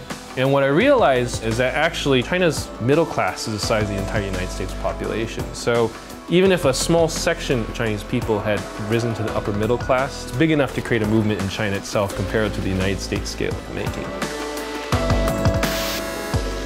We don't know if it's going to be successful or not. The first year we have over 60 makers, and last year we have over 200 makers. It's a huge number. Some interesting phenomena also emerging out of this in the past years. What's happening is the open source hardware movement. Traditionally, the circuit board is closed and proprietary. You need to have a contract, a non-disclosure, and a huge sum of prepayment in order to get access. But with open source hardware, everybody can access to that information, and everybody can modify that to suit their need. People here, they create a circuit board, and just under the expectation, it is going to be open. It's going to be copied and evolved by someone else. There's no one running around in Shenzhen and say, okay, well, I should be credited for creating this. If someone else can make this, get someone else to use it, merrier the better. Not having the ego attached to creations and understand how actually an open source system works. The maker movement is at that junctures. I'm getting a little sick of hearing about the same people on TV over and over and over again, so I decided to do something about it. This Arduino project, which I called the Enough Already, will mute the TV anytime any of these overexposed personalities is mentioned. To mute the TV, I'm going to use an IR LED. Now, anytime a keyword is mentioned, the TV will mute for 30 seconds. Our producers caught up with Kim Kardashian earlier today. It should do a pretty good job of protecting our ears from having to hear about the details of Kim Kardashian's wedding. Arduino is becoming the trigger point because it has so many millions of makers using that. This is a prototyping. Very difficult for a maker to tap into the resources. But now you have so many resources. It's in the middle of a reforming.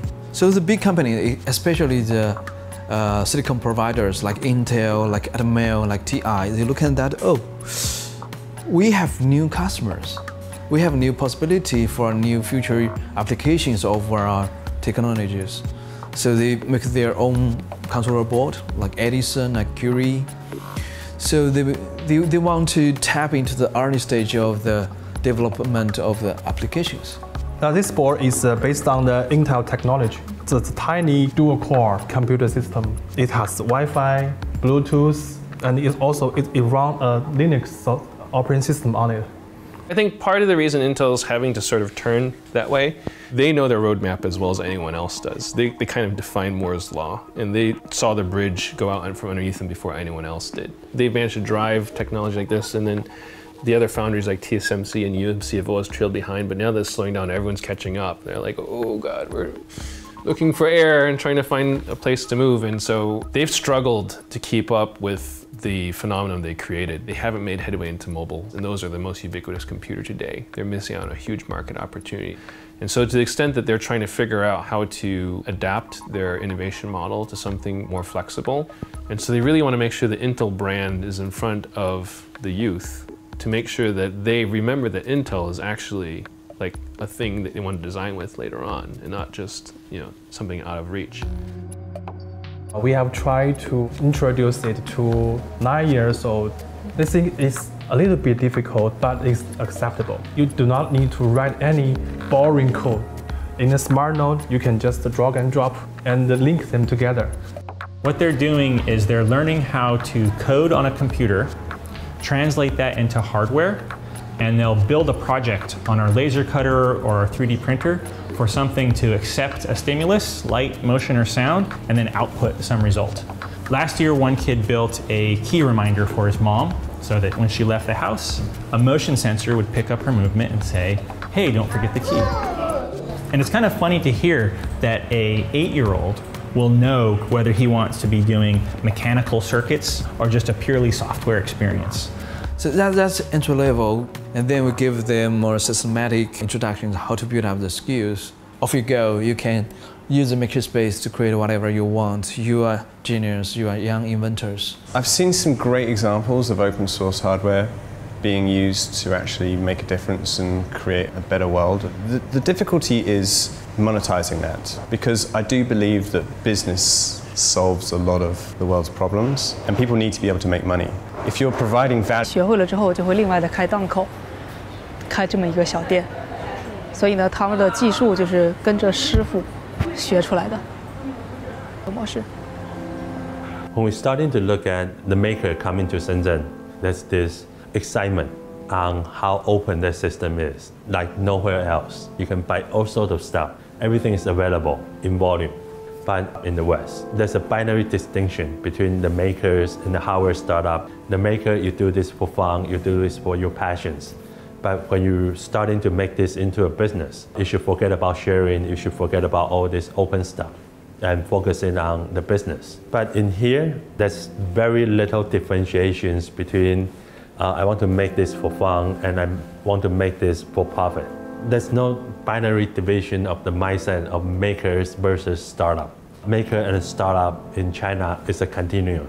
You shouldn't be stopped from making money out of the thing you love to do. And you should not be forced to choose between open and proprietary just because you want to become a business. Right now it's just in the West. We haven't seen an open source hardware system working. 这个是苹果的 logo， 是这里自己做的，但是做的和真的是一模一样的。然后呢，后面的文字，这些文字旁边也可以做的完全一模一样。地方打图。对，其实更恐怖的是 ，iPhone 还没有在大陆出现，这里已经有了一笔完全的高仿了，就一模一样的。但是其实它的质量也不差，就是它一模一样的。iPhone 是7000多是吧？但其实呢，在1:1的纯高仿只要1000块。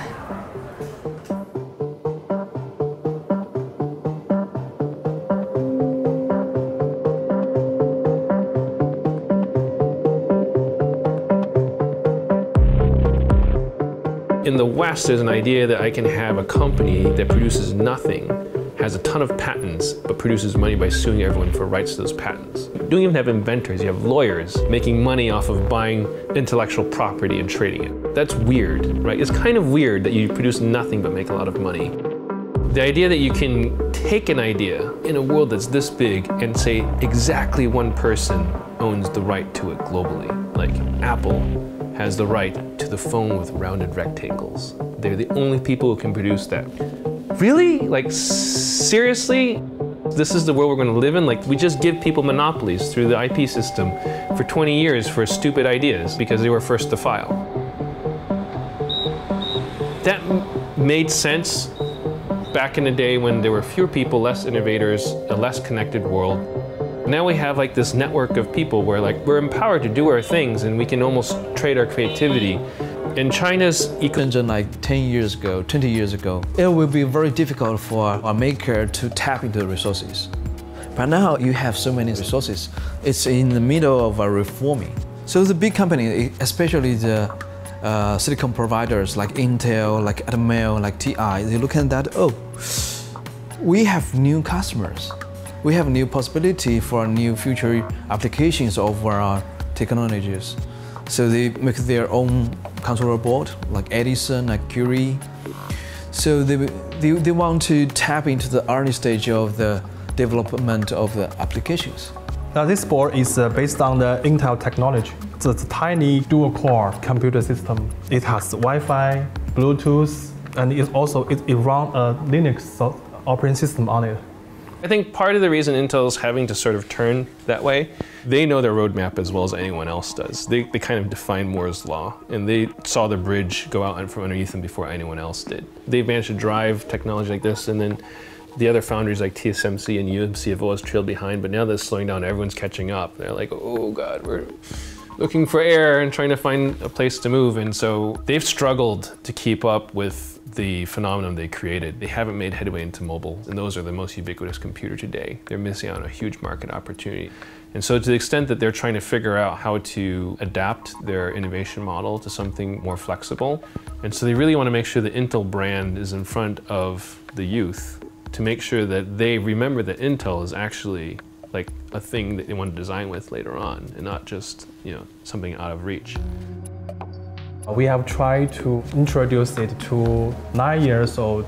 They think it's a little bit difficult, but it's acceptable. You do not need to write any boring code.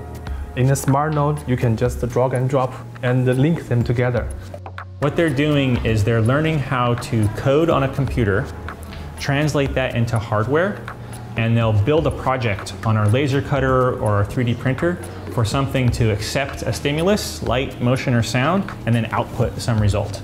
Last year, one kid built a key reminder for his mom so that when she left the house, a motion sensor would pick up her movement and say, hey, don't forget the key. And it's kind of funny to hear that an 8-year-old will know whether he wants to be doing mechanical circuits or just a purely software experience. So that's entry level, and then we give them more systematic introductions how to build up the skills. Off you go, you can use the makerspace to create whatever you want. You are genius, you are young inventors. I've seen some great examples of open source hardware being used to actually make a difference and create a better world. The difficulty is monetizing that, because I do believe that business solves a lot of the world's problems. 快就投入了据说9.3个亿。如果深圳和国外比的话，第一，政府大力支撑，这是可能是目前只有中国政府能做得到了。On one hand, it's great that the national government have seen this emergence of new media, new technology, and I think it's genuine to want to support it. However, I don't think there's a very good track record so far of governmental involvement in these more bottom-up activities. We take, for example, art districts, something that was emerging out of China 10, 20 years ago that really caught the imagination of artist colonies, galleries, but as soon as the government started to support it, the inevitable process of gentrification happened. Rent went up, more notable galleries moved in, so the artists who really were trying to experiment had to move out. So I have a concern along similar lines for these tech sectors. The government, in trying to support it, inevitably will formalize it. It's interesting to sort of see the city evolve. And so there's a sort of wave of money and gentrification. You can sort of rolling from the, from the east to the west and from the south to the north. The pace at which they do it is just crazy. You can walk from one end of the city to the other, and by the time you walk back to the other side, enough of the city will change that you won't recognize it. It's just tearing itself down and rebuilding itself as you walk through it. There's a region over there that was all these little electronic shops. They just leveled it, put up a luxury mall, and put a high-rise on top of it, and you wouldn't recognize it. I mean, we have more high-rise here than anywhere in the world. I mean, honestly, if you walk around Shenzhen right now, we have over 278 buildings being built, up to 70th floor. I travel all over the world. And when you look at everyone else, like, hey, we are the fastest growing, society around the industry today. And that's just a fact. In China, there is a general lack of awareness of the negative ramifications of gentrification. Just as, in the 60s, no one in New York thought that was a bad thing. The reason why the city has embraced this notion of new technology is trying to reinvent itself. My concern is that in this reinvention, it wants to very quickly rid of its even immediate past. A city that really struggled, really was dependent on a lot of things the government couldn't provide. Things happened by chance, accidentally. A lot of it was bottom up. In fact, there was not one fishing village, there were 2,000.